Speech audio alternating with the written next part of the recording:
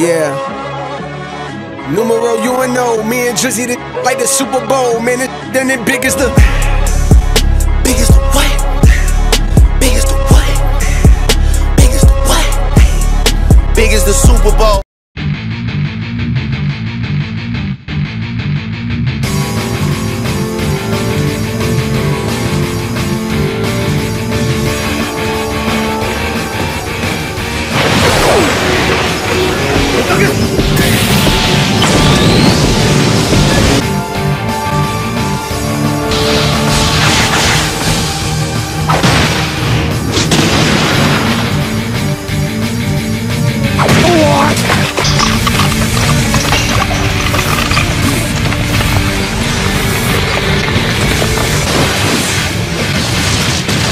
What's up, guys? Welcome back to another YouTube video. Today your boy's going over how to be OP with Caliban.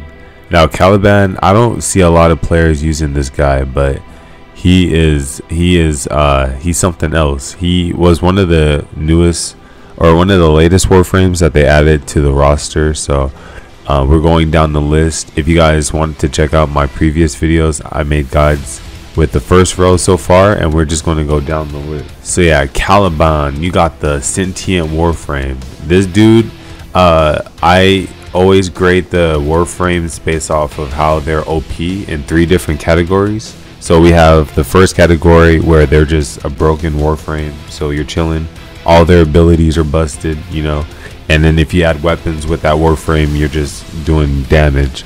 Then you have the second category where they have where they're weapon based, and then the third category is that they have enemy manipulation, so they can alter the battlefield in some type of way, meaning like how old school Grindo was able to eat enemies from a distance, you know, and dump them out over the cliff. Or you have Limbo with his stasis move, freezing enemies in place. But for Caliban, he fits right in the he fits in the enemy manipulation category. So he is strong, he can armor strip, but for the most part he can distract the enemies to make sure that you can deal damage with your weapons. We have Razor Gyre or Jerry, I'm gonna say Gyre, but you basically become a spinning vortex where you hold R2 to spin, and then if you tap R2 at an enemy, you can teleport or dash towards them. It's pretty fast, and you do deal slash damage, so if you want to add strength mods, you can kind of utilize this move probably with a melee version of Caliban.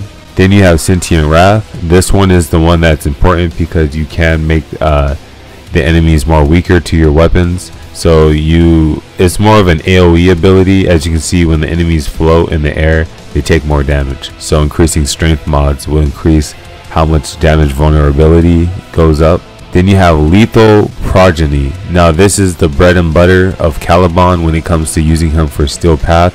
You just call on your sentient buddies and they repair your shields, so they provide longevity for your Warframe. Then we have his fourth, where I like to call them their ultimates, which is Fusion Strike, and this one armor strips the enemy. To get him, you need to have completed the new war. So we go over here to our codex and you check out the quest section. You have the new war. Normally they might have prerequisites, like they'll say complete the junction on Pluto or complete another type of story quest. So make sure you complete those prerequisites, dive into the new war. Once you complete that mission, you will get access to Caliban. I think they gift you his blueprint. And then alright, so when it's nighttime, just like Eidolons, the Narmer bounties will appear. So unfortunately right now for me it's daytime, but usually when you go to the other planet, it's the opposite time zone, so it might be nighttime on Earth. But the sad thing is that, so nighttime on Fortuna for their Narmer quest and daytime on Cetus for the Narmer quest. They're important because you want to farm his blueprints. You can also go to the market to purchase Caliban blueprint in case the quest didn't give it to you. Right here you got the Narmer quest. So you can see if I click R3, you got Caliban system is in here. You have an armor isoplast, which is an important resource that you're going to need to craft Caliban's parts. You can see doing these bounties also drop some of the breath of the Eidolon. Now the parts, we went over the isoplast. Anomaly shards, I have a guide going over that, where you just technically do a mission on if you go to your railjack, then you see you back out, you go to the Veil Proxima, you go to the mission that's blinking red. You do this mission, you go on the Sentient ship with the Parasisis, with that, you know, the Sentient blade. You take that with you, you destroy the crystal. There's a lot of other ways to get anomaly shards, but this one also drops that as well. Neurosensors, you can get those on Jupiter. The Traylock eyes, I think those you get from the daytime fish on Cetus, or if you do the tusk thumper, then if you want to figure out how to get the mortis horn, gained from carving or, you know, cutting out from the lungfish. And then the Nexamon, that one is a resource that you can get from going to Ganymede on Jupiter. Now unfortunately, as of right now, Caliban doesn't have a prime version yet, so we're dealing with only his original, which is okay because he's still good. But when the prime drops, I will let you know how to farm him. Most likely it's the same 3 missions that you do. Yeah, so for Caliban, you're gonna want to Hemlith and ability. So his sentients are good at distracting, so if you want to invest more into strength, you can. I just don't think it distracts the enemies enough with just the sentience. You can even add some Archon shards if you want, but for the Hemlith ability, I do recommend Resonator, which you can get from sacrificing Octavia. Resonator can add a little bit of a distraction for the enemies, making Caliban technically invisible. And you guys know how Invisiframes are literally broken, because that is also a form of enemy manipulation. The build that I'm using is this. I know it's not fully complete, that's why it's to show you he's still good even if you're not going in with crazy builds. So I have, you know, Boros Hatred. I try to get my strength up as high as I can, as well as my duration, to make sure that I can have enough time between finding energy and using my moves.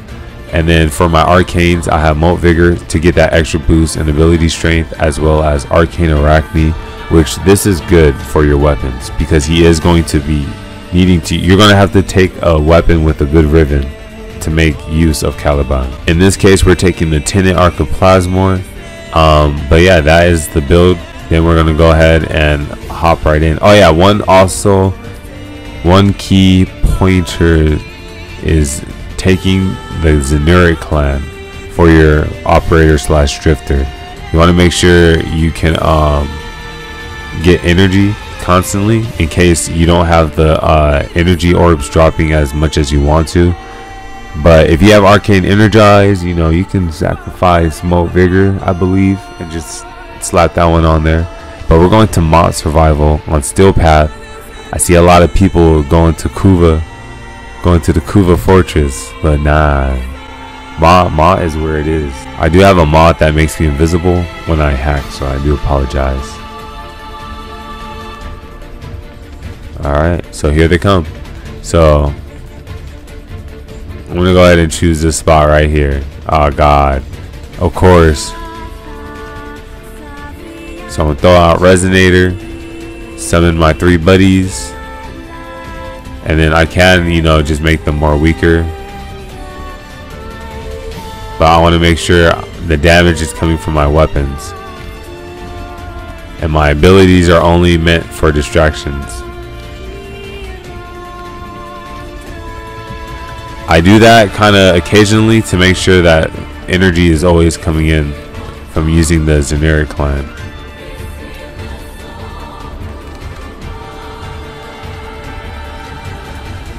So remember, duration affects how long your moves are out, so you got to keep an eye out on how long your sentients are on.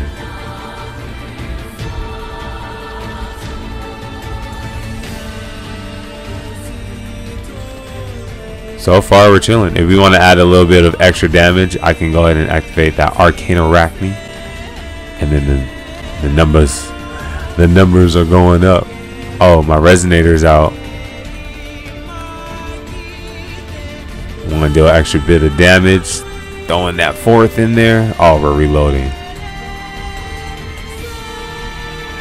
But yeah, this is Caliban. Let me know how you guys like them, and if this build was working for you guys. If you have any questions, or if you guys are also curious, or not curious, have builds of your own, feel free to drop them down. I have a Discord link in the description below in case you guys want to join the squad and chat up with a bunch of other fellow Tennos. But yeah, I just wanted to show you guys how to be broken with your boy Caliban. I'll be dropping future videos going down the list, so if you guys are waiting, if you guys are trying to figure out how to be strong with the current Warframe you're using, don't worry, I'll get to that Warframe soon, eventually. But thank you guys for watching. You guys keep up the grind, and I'll see you guys next time. Peace.